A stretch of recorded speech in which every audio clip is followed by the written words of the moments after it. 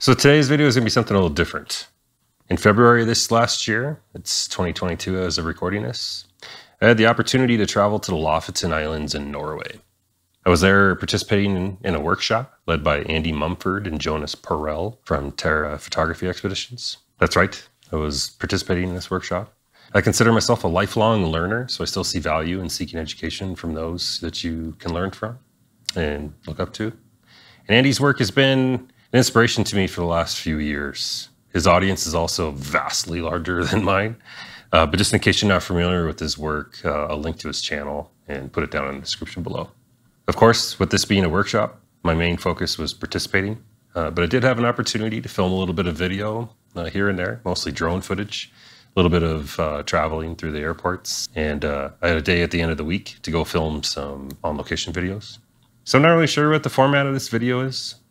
I'm still kind of figuring that out as I edit it. But it was an awesome experience, and I thought I'd do my best to try to share as much of that as I can in some of the photographs I managed to capture while I was there.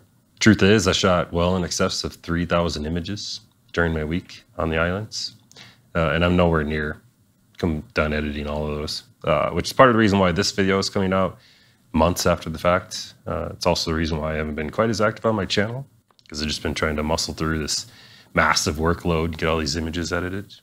But the reality is, there's enough material here. I'll probably be sorting through this and working on new edits for years to come.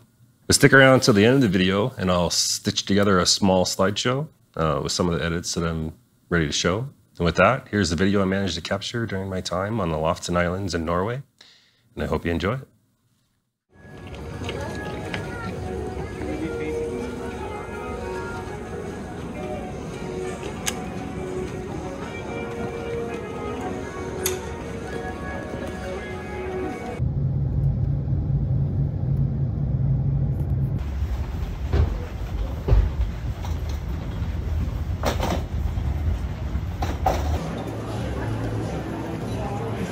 Second flight down, onto the third. Serve as a final and last boarding call for all passengers traveling on TAP Air Portugal flight TC202 with destination to Lisbon. If you are standing in back of the line or seated in this area,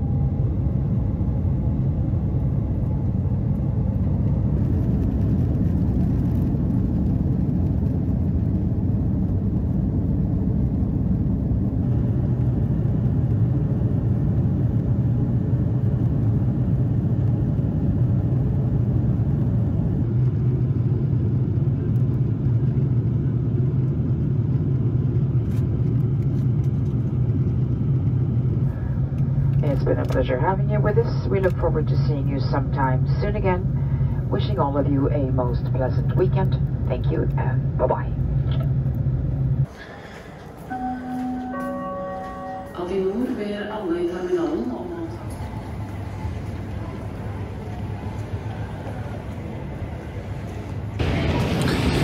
It's a day later.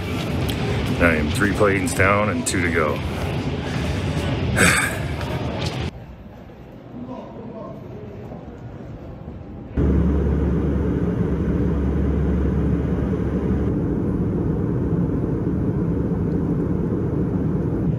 Bygga inn fra vest nå da, og innimellom så det også fint vær. Temperaturen på +1 grad.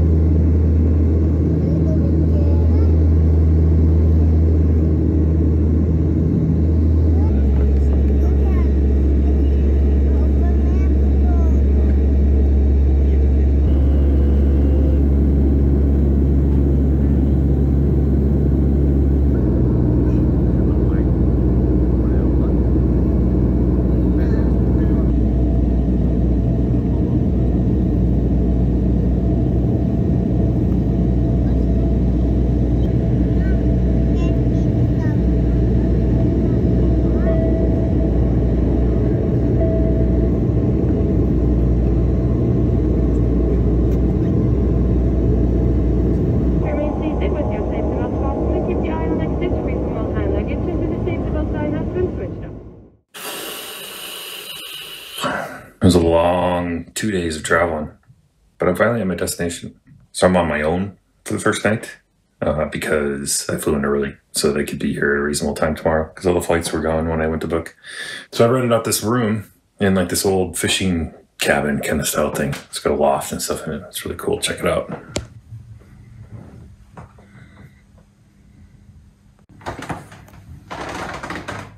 It's got a fully stocked kitchen, pots and pans, and a cooktop and an oven and everything.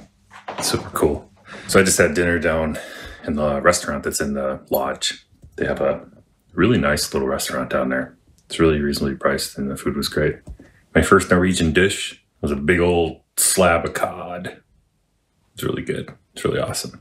And with that, I think I'm tuckered out. I'm gonna go to bed. It's only 8 o'clock, but it's well past dark in the islands up here. It gets dark at like 4 o'clock. And my body clock hardly knows what the heck's going on. I'm so jet lagged, it's sad. So I think it's time to lay down and get some sleep. And then in the morning, meet up with the rest of the group and start the workshop. So stoked for that. It's a beautiful place.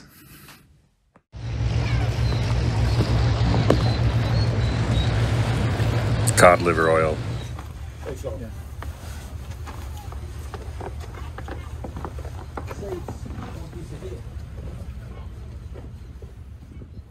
The first photography session was later that evening after meeting up with the group, and it was my first chance to see what I'd be working with over the coming week. And I have to say it didn't disappoint. I felt like I got the full Arctic experience.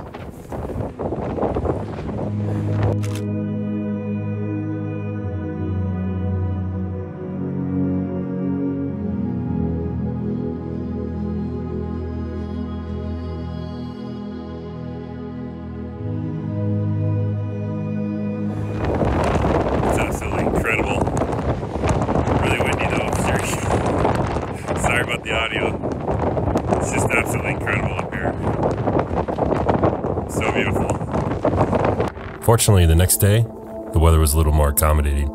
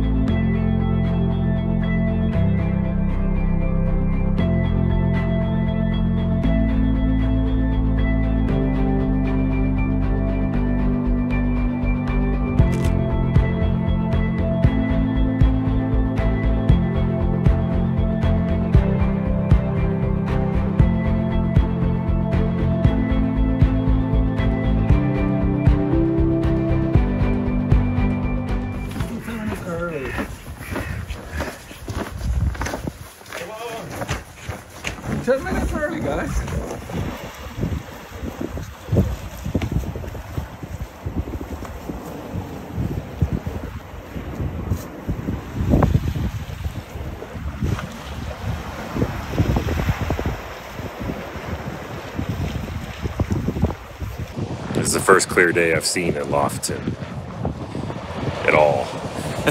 Check it out.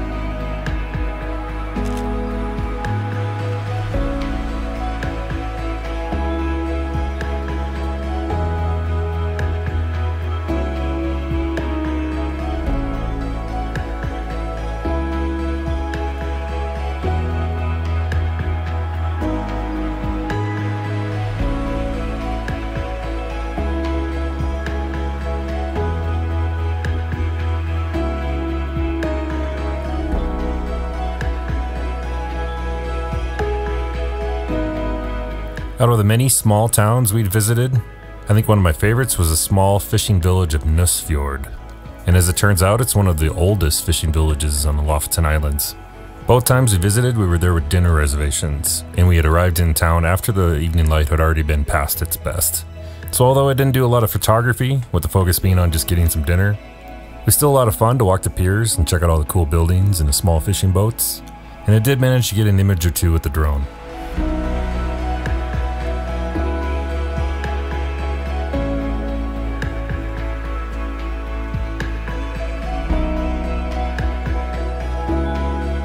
Also, if you're ever in Nusfjord, or anywhere in Lofoten for that matter, try the fried cod tongues.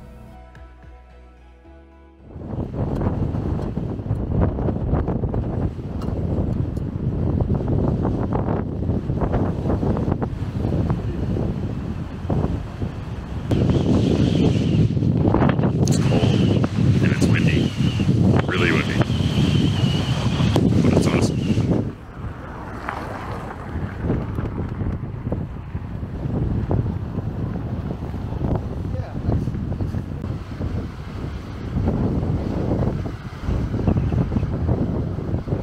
What no one seems to tell you is that the Hanoi village shot is taken from a sketchy one-lane bridge with traffic whizzing by. Whoa, big old bus. So if you go there, keep your tripod legs tucked in and watch yourself.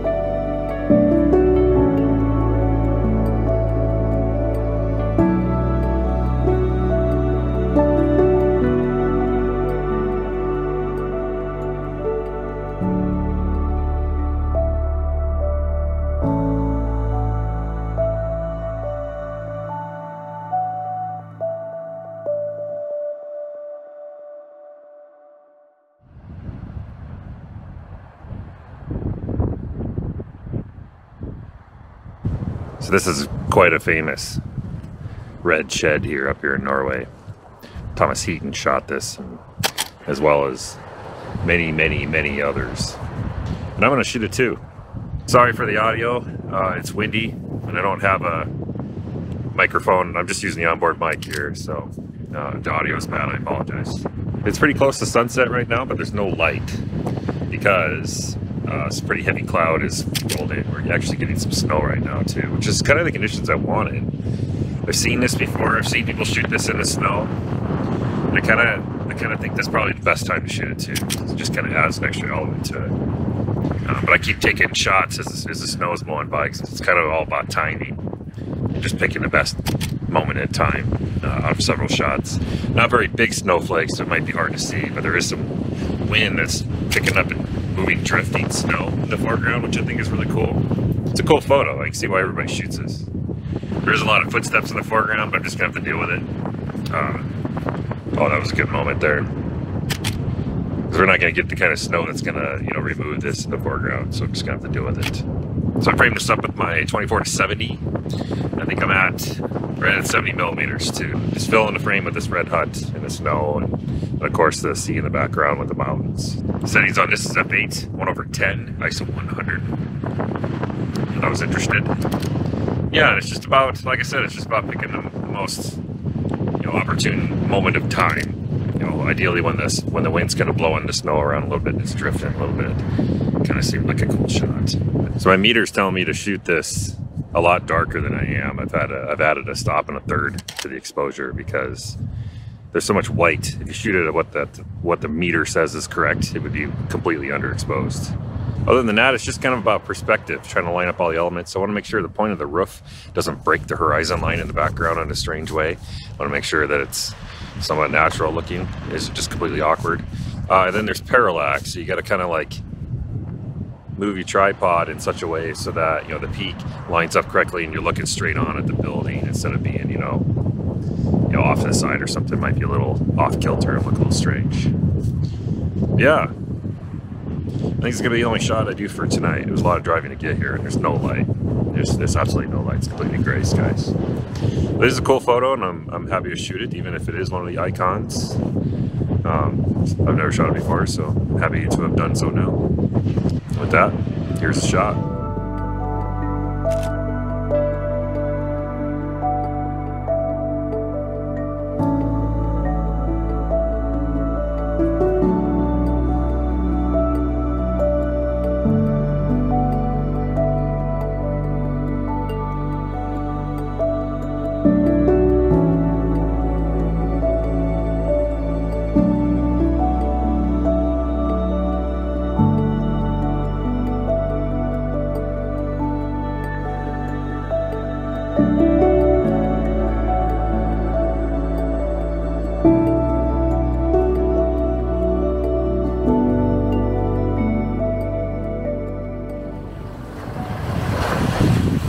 So last week with Andy and Jonas and the rest of the workshop participants it was a fantastic week.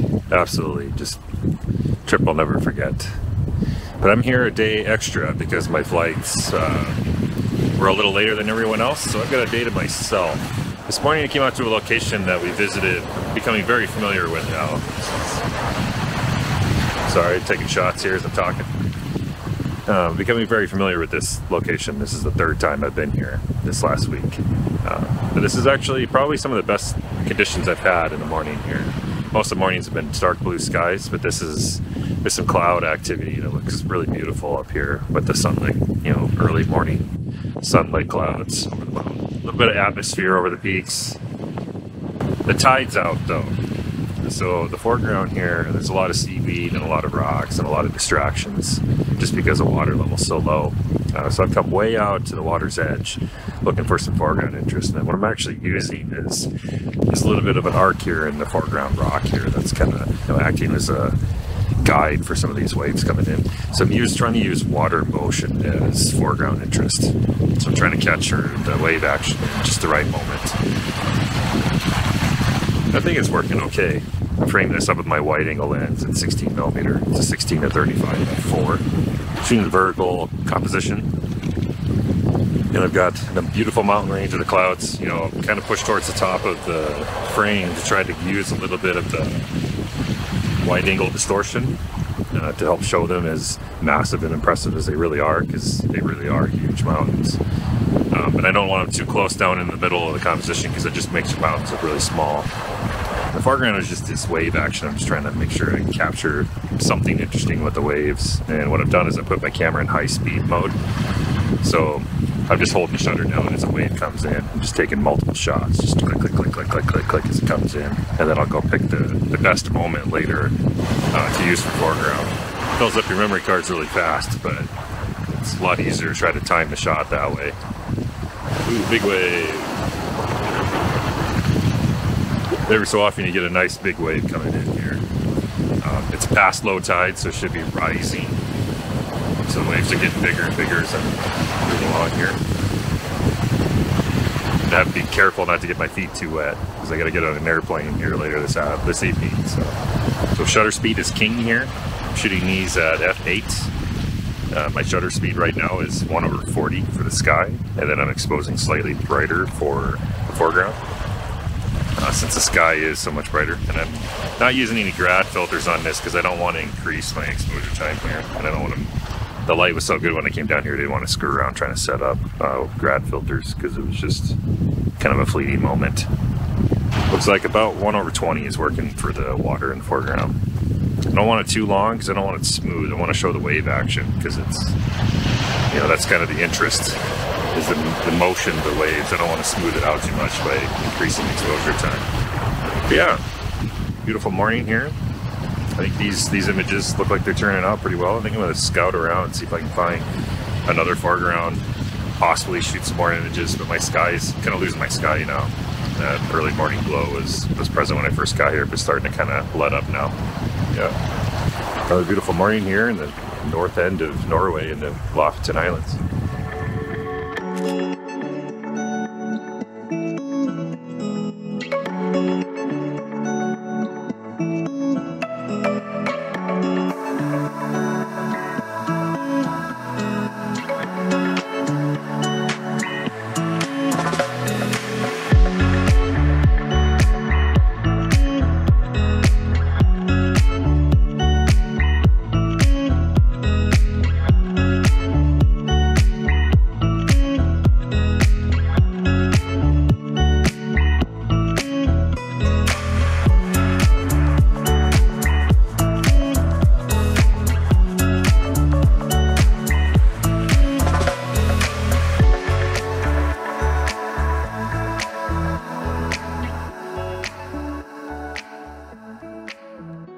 This is another location that I'm quite familiar with. And I came out here because during the workshop, we kind of got really flat light conditions.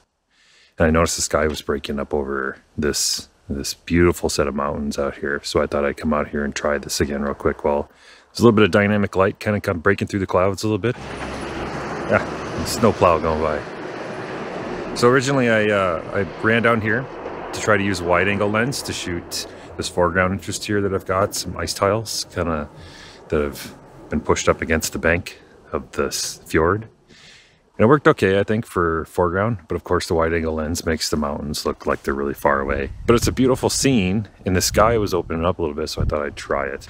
But as I was sitting here shooting that, the sky opened up over this little part, this like valley that's got some interesting peaks in the background, a lot of atmosphere. And I stuck the long lens on it. I have a 100 to 400 with me. And I shot right at 400 millimeters too, and just isolated these peaks with the backlit sun in them. It looked really good. I'm still actually taking exposures, but I think the backlit kind of silhouette vibe looked really good. I was really happy with that. I actually might like that better than the wide angle shot I was shooting. Not sure. But it's a beautiful scene. It's where there's a couple of really famous bridges. I flew the drone to get a shot of this mountain up here that's kind of a shark fin shape that was pointed out to me by Andy Mumford. Yeah, now I'm just kind of watching the sun kind of break out of the clouds, and I don't want to stay too long because I have a different location in mind for sunset. It's a beach location. I think I might have to leave here pretty soon in order to get there before the sun goes all the way down. So yeah, fun location to revisit one last time. Not sure if I'm any happier with these images than I was with the ones I had during the workshop, but it's always fun to try again.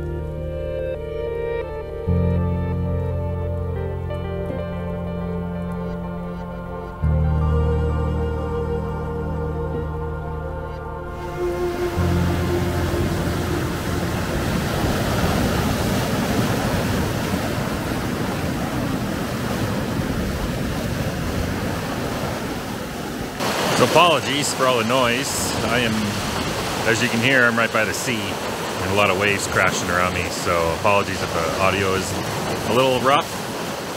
But I'm at what I think is going to end up being my final location in Norway. So I get on a plane tonight and leave the Lofoten Islands, and it's pretty much past sunset right now, approaching blue hour. There's still some color in the sky, so I'm still shooting. But all the light's gone on these peaks because the sunset behind some larger peaks in the background. So I'm just shooting for the sky and the wave action right now. But I've come down to a beach that we've hit once. I'm kind of repeating locations on this last day that I have to myself, just to try to improve on some areas that I thought had a lot of potential and maybe I didn't quite do justice to. So it's kind of a second chance on some of these things. But this one is a location that's got a beautiful mountain range in the back, and most of these photos do. I mean, that's what you come here to shoot, is all these beautiful mountains on these island chains. But I've got a really nice rock outcrop in front of me that's the waves are breaking against, and it's kind of channeling the waves in my foreground, and I'm taking several exposures trying to capture the wave action. The water is this beautiful shade of blue, aquamarine blue, and you got these dark, heavy, dominant rocks in the foreground. Once again, kind of like this morning, this is all about timing and trying to get the shutter speed correct. I don't want to smooth all of this action out because it's really active. You know, the tide is actually receding now, but it's high. And I want to capture all of this action of these waves crashing on these rocks is what I'm after. So I've got my camera in high-speed shutter mode again, and I'm just, as these big waves come in and they kind of rush over the foreground rocks, I'm just kind of holding the shutter button down and taking several exposures just to get, you know, the perfect moment in time. And then I'll go back and I'll try to pick out which shots those are. Here's the big wave. All right, holy cow. Yeah, so on my 5D Mark IV, I got about 17 shots I can buffer. And then it has to write those to the memory card, so it takes a second. So I gotta like about every other wave I can shoot. But it fills up memory cards real fast doing this. This scene's gonna be a little more complex. There was some really nice light just barely kissing the very top of these mountain peaks when I got here. I probably should have been here about another 15 minutes earlier than I was, because it looked really good driving in, and I knew I didn't have much time, but there wasn't much I could do about it. So I got just a little bit of light on the mountain tops. I took an exposure at f8 for that, focusing for the mountain peaks to keep that nice and sharp. I don't remember what the shutter speed was on that. But this is going to be a blend of exposures, because I have another one for the foreground, which also was an f8 exposure. But it was a stop dark brighter in order to get the darker tones of the rock exposed correctly. So it's a bracket, but it's also a focus stack. And then for the wave action, what I'm doing is I've opened my shutter to 5.6, and I've set my ISO to 400 so I can keep my shutter speed fast, because I don't want to blur the waves. I want to keep them nice and sharp, you know, so you can get like droplets and like the wave crest and stuff, so that that all has detail on it. Because I want this to kind of have like a more jagged appearance, you know, so that it communicates, you know, all the action and motion in the water is what I'm really after. Big one, here we go, all right. I picked a pretty opportune spot where my feet can stay up high, but I got waterproof boots on, so my feet aren't, although my boots are getting wet, my feet aren't. But every once in a while, there's a big enough one that comes in, it gets kind of the bottom of my pants a little wet too, so I'm trying to be careful not to fall in the ocean here, or in the Arctic Sea. So the faster shutter speeds definitely got me the wave action that I was after, and I liked the way that it communicates the feeling of just how active this beach was while I was there. But I did capture some longer exposures after stopping the video, and I composited that together with an image taken from a previous day. You can let me know in the comments which one you think was a better result. Just absolutely beautiful. It's bittersweet knowing that this is my last shoot, this is my last location, because it's been such an amazing time this last week in the Lofoten Islands, but Norway is just so beautiful. But I mean, I gotta go home sometime. But this is a nice way to end the week, though. It's a beautiful, beautiful location. Yeah. So here's a shot. Here are those images, along with a small collection of others that I captured during my time on the Lofoten Islands in Norway.